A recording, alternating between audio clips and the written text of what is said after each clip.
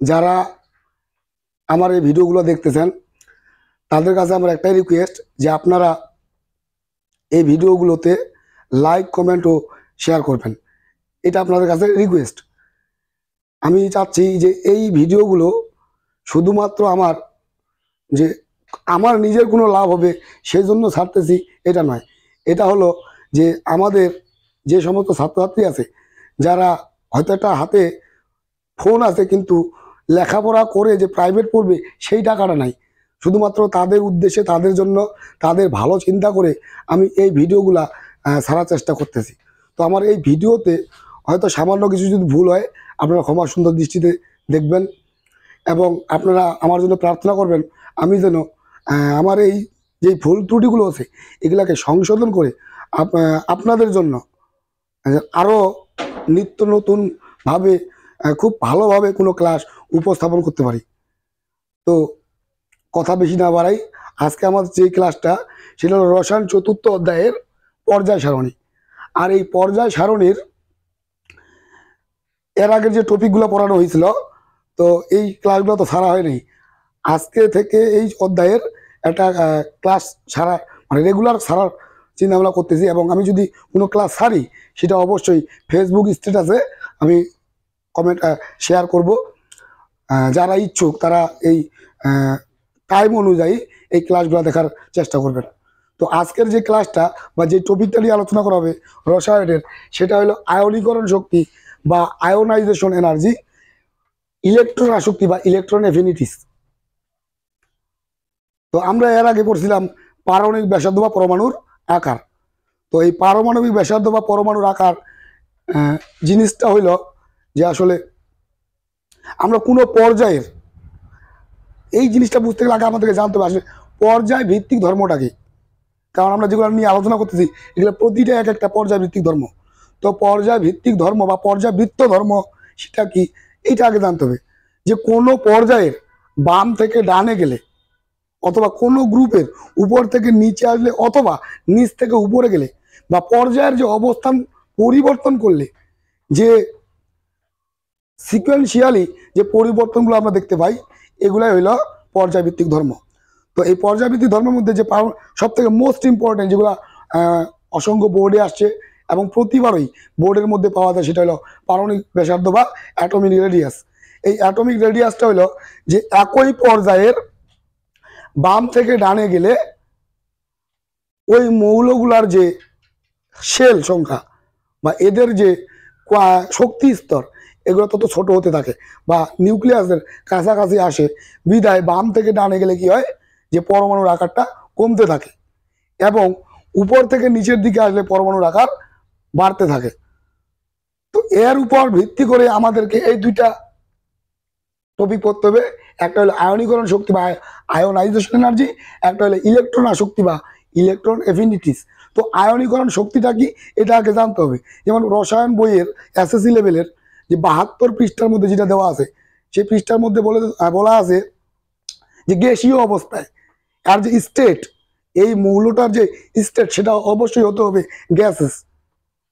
তো এই গ্যাসীয় অবস্থায় কোনো মৌলের 1 মোল পরমাণু থেকে 1 মোল ইলেকট্রন অপসারণ করে 1 মোল ধনাত্মক আয়নে পরিণত করতে যে শক্তির প্রয়োজন হয় তাকেই বলা হয় ইলেকট্রন আয়নীকরণ শক্তি।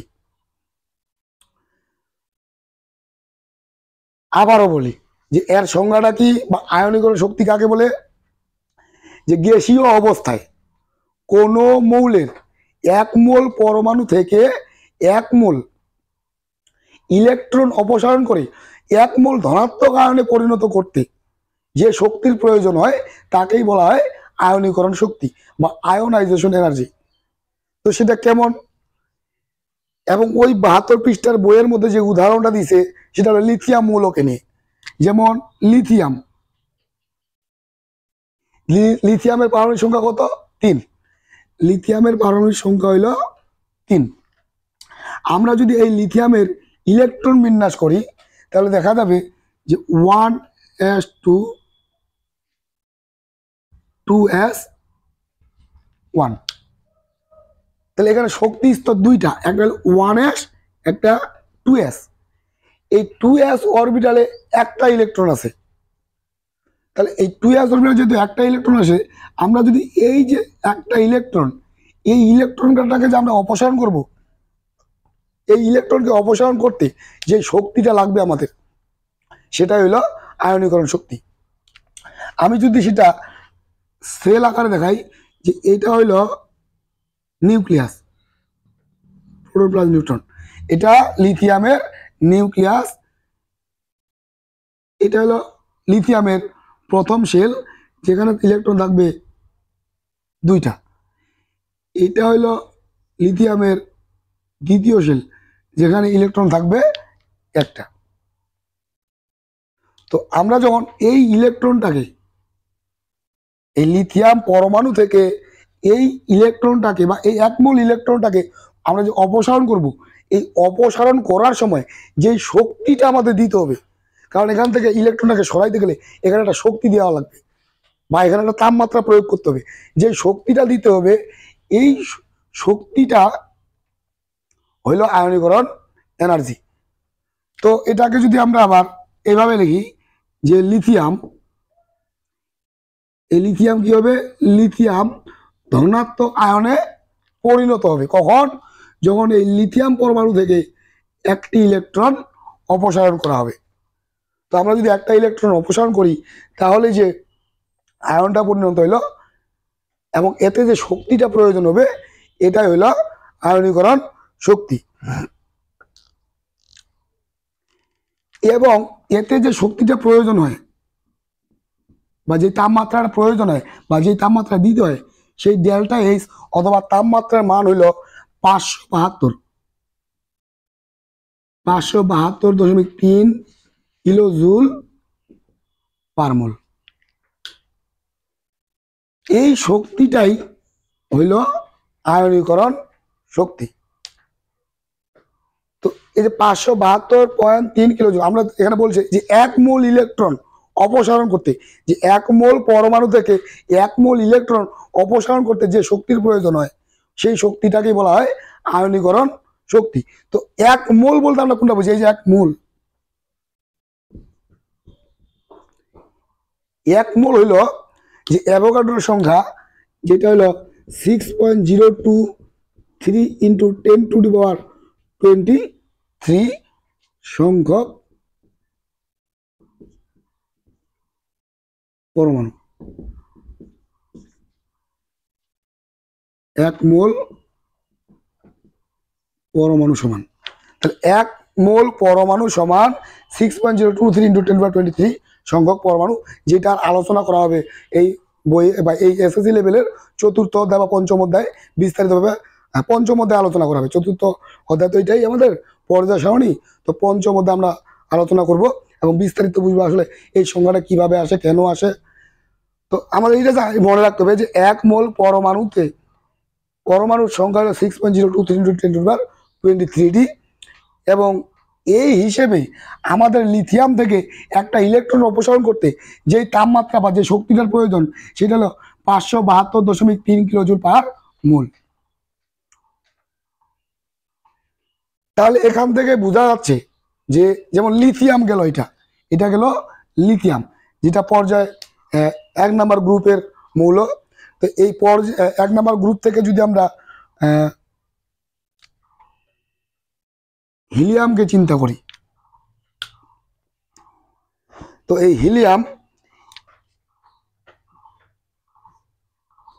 হিলিয়ামের পারমাণবিক সংখ্যা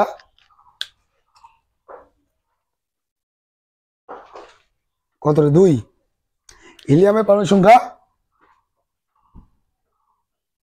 2, তার মানে 1s2। তাহলে এটাকে যদি আমরা এইভাবে প্রকাশ করি যে এটা হিলিয়ামের একটা শেল, এটা হিলিয়ামের নিউক্লিয়াস যেখানে প্রোটন প্লাস নিউট্রন থাকে, তাহলে এখানে থাকবে দুইটা ইলেকট্রন। এই দুইটা ইলেকট্রন থেকে যখন আমরা একটা ইলেকট্রন, এই ইলেকট্রনটাকে যখন আমরা অপসারণ করব, এই ইলেকট্রনটাকে অপসারণ করতে গেলে এখানে যে শক্তিটা দিতে হবে, এই শক্তি এই লিথিয়াম পরমাণুর চেয়ে এই হিলিয়াম পরমাণু থেকে ইলেকট্রন অপসারণ করতে বেশি পরিমাণে শক্তি প্রয়োজন হবে। কারণ কেন বেশি পরিমাণ শক্তির প্রয়োজন হবে, সেই বইয়ের মধ্যে বলে দেওয়া আছে কি, যে কোনো একই পর্যায়ের বাম থেকে ডান দিকে গেলে যেমন পারমাণবিক আকার কমে, ঠিক আয়নীকরণ শক্তির মান বাড়ে। সেই থেকে আমরা বলতে পারি যে হিলিয়াম হইল 18 নম্বর গ্রুপের মূল, সবচেয়ে ডানের মৌল, এবং লিথিয়াম হইল 1 নম্বর গ্রুপের মৌল, সবচেয়ে বামের মৌল। তো সবচেয়ে বামের মৌল হওয়ায় এর যে পারমাণবিক ব্যাসার্ধ এটা বেশি, এবং হিলিয়াম সবচেয়ে শেষের গ্রুপের মৌল হওয়ায় বা সর্ববামের মৌল হওয়ায় এর পরমাণুর আকারটা কম। তো সেই অনুসারে বলা যায় যে লিথিয়ামের চেয়ে হিলিয়ামের আয়নীকরণ শক্তির মান অনেক বেশি। এরপরে হলো যেটা, সেটা হলো আমাদের ইলেকট্রন আসক্তি। আয়নীকরণ শক্তি গেল, এখন আমরা জানবো ইলেকট্রন আসক্তি। তো এটা একটু মিশিয়ে দেওয়া লাগবে।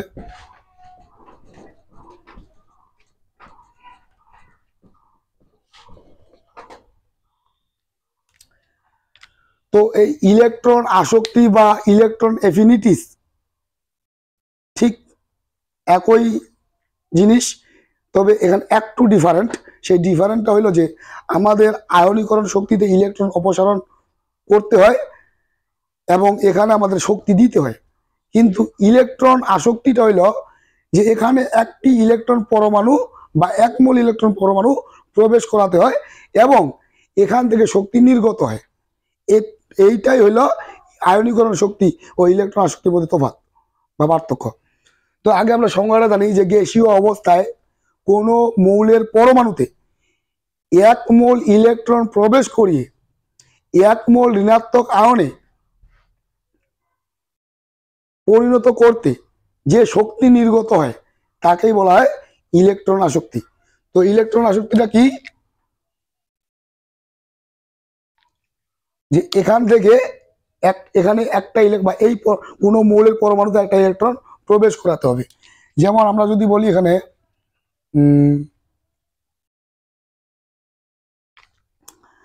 সেটা হলো যে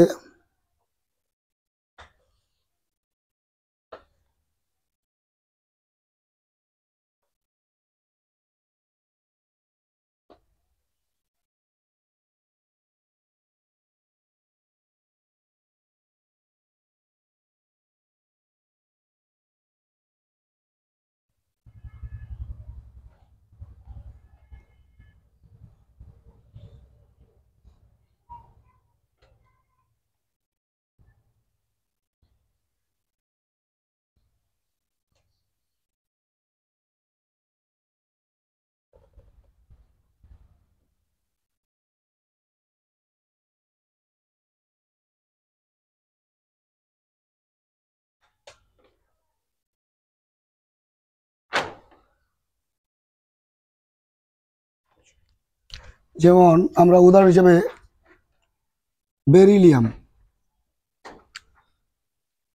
এই বেরিলিয়ামের পারমাণু সংখ্যা 4। তো আমরা যদি এর ইলেকট্রন বিন্যাস করি যে 1s2 2s2,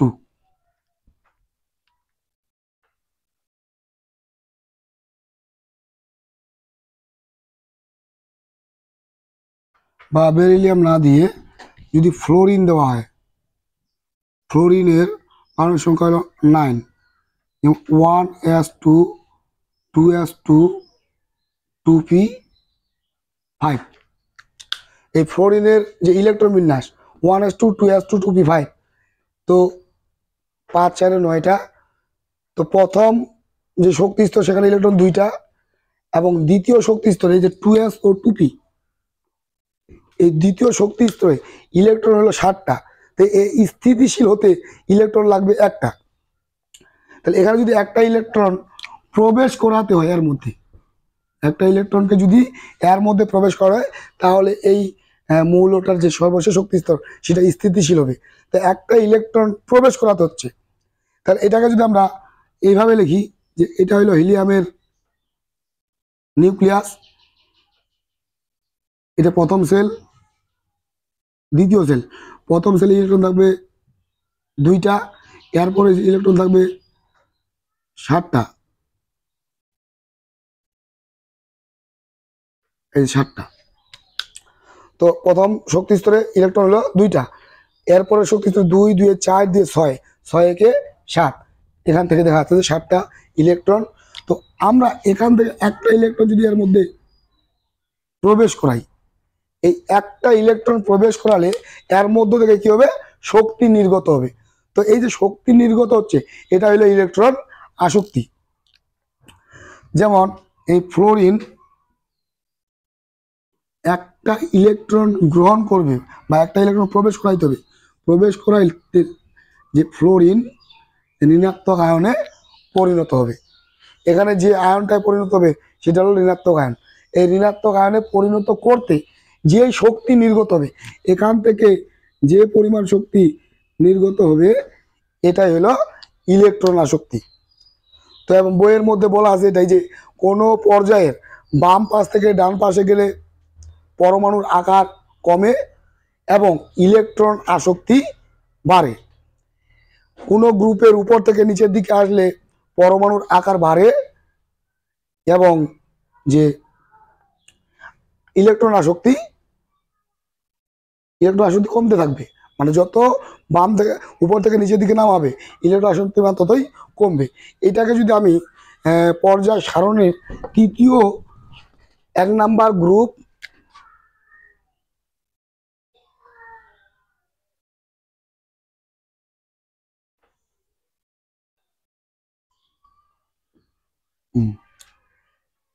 এটা হলো সোডিয়াম, 3 নাম্বার পর্যায় 1 নাম্বার গ্রুপ। তো এটা হলো sodium,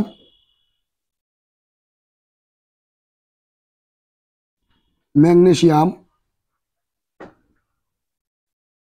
aluminium, silicon, phosphorus, sulphur, chlorine and argon.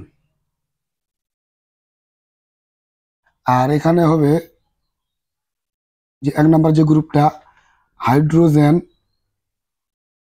Lithium, sodium, potassium, rubidium, caesium, francium.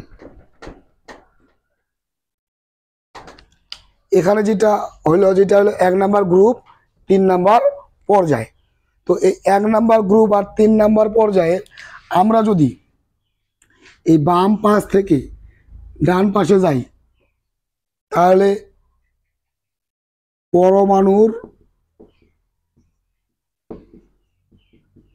আকার কমবে এবং আমরা উপর থেকে যদি নিচের দিকে আসি কোনো গ্রুপের, তাহলে পরমাণুর আকার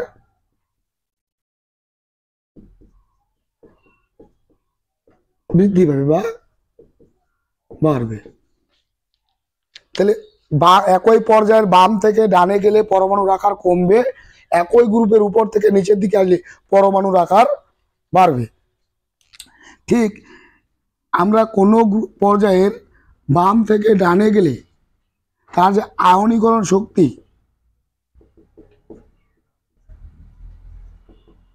এই আয়নীকরণ শক্তি বাড়বে। এর মানে হইল পরমাণুর আকার কমবে, আয়নীকরণ শক্তির মান বাড়বে। আবার কোনো পর্যায়ের বাম থেকে ডানে গেলে ইলেকট্রন আসক্তি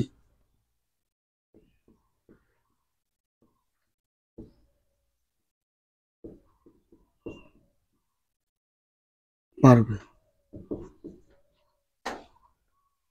আবার উপর থেকে কোনো গ্রুপের উপর থেকে, শুধু সেটা যে 1 নাম্বার গ্রুপ তা না, যে কোনো গ্রুপ উপর থেকে নিচের দিকে আসলে পরমাণুর আকারটা বাড়বে আর আয়নীকরণ শক্তি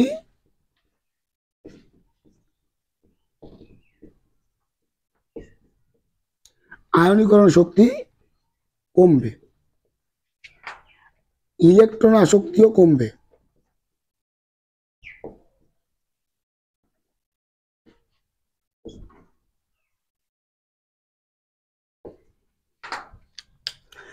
এই জিনিসটা লিখে নিতে হবে অথবা স্ক্রিনশট করে নিতে হবে এবং মুখস্থ করতে হবে বা মনে রাখতে হবে যে কি কোনো পর্যায়ের বাম থেকে ডানে গেলে পরমাণুর আকার কমে।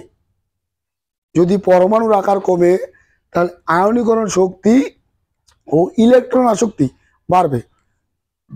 কোনো গ্রুপের উপর থেকে নিচের দিকে নামলে পরমাণুর আকার বাড়ে এবং আয়নীকরণ শক্তি ও ইলেকট্রন আসক্তির মান বা ইলেকট্রন আসক্তি কমে যাবে।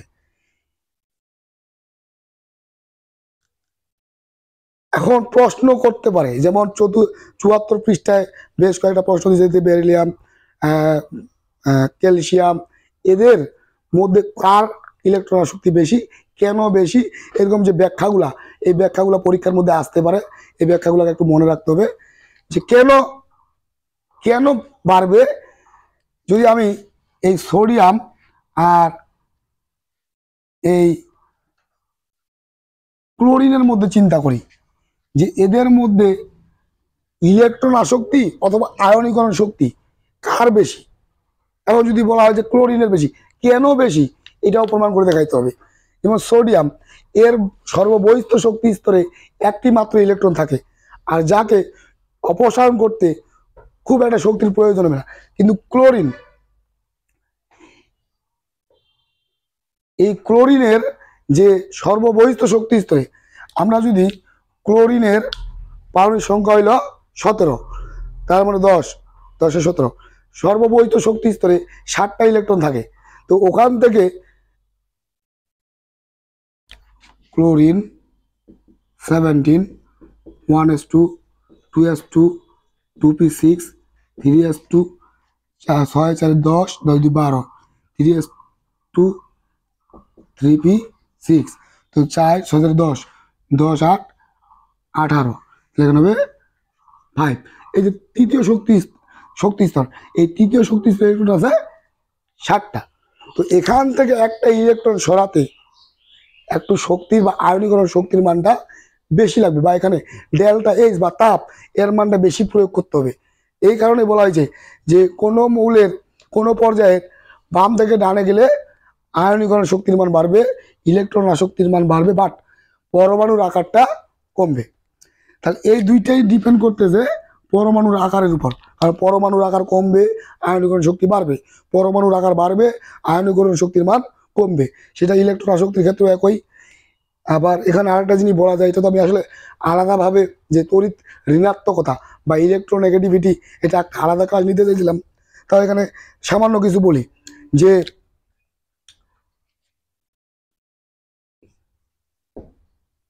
তড়িৎ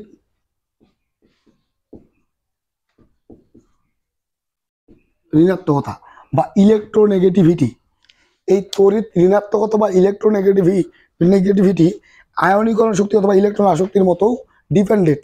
কি, সেটা পরমাণুর আকারের উপর। যে পরমাণুর আকার যদি কমে তড়িৎ ঋণাত্মকতা বাড়ে, পরমাণুর আকার যদি বাড়ে তড়িৎ ঋণাত্মকতা কমে।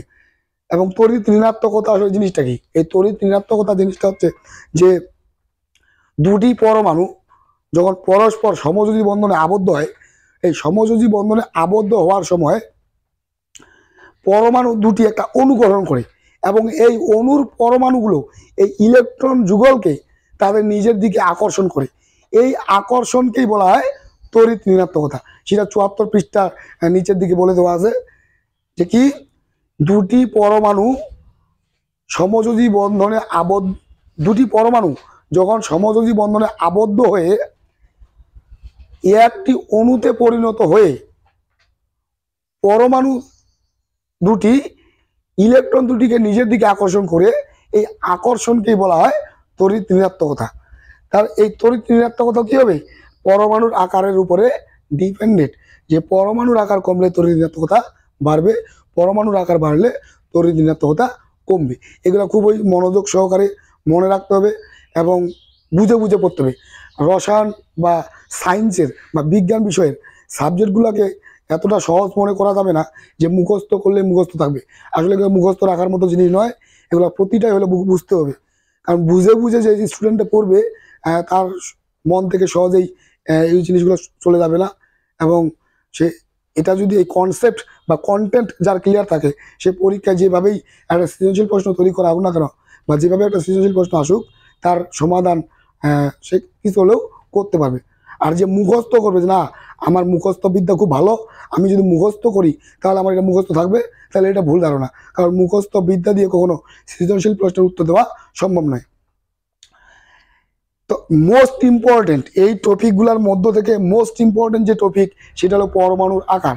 এটা একটু আগে বললাম যে পরমাণুর আকার থেকে প্রশ্ন হয় এবং প্রতি বছরই প্রশ্ন আসে।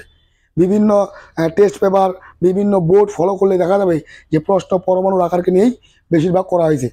এই জন্য পরমাণুর আকারটাকে বেশি গুরুত্ব সহকারে পড়তে হবে, এটা বারবার প্র্যাকটিস করতে হবে।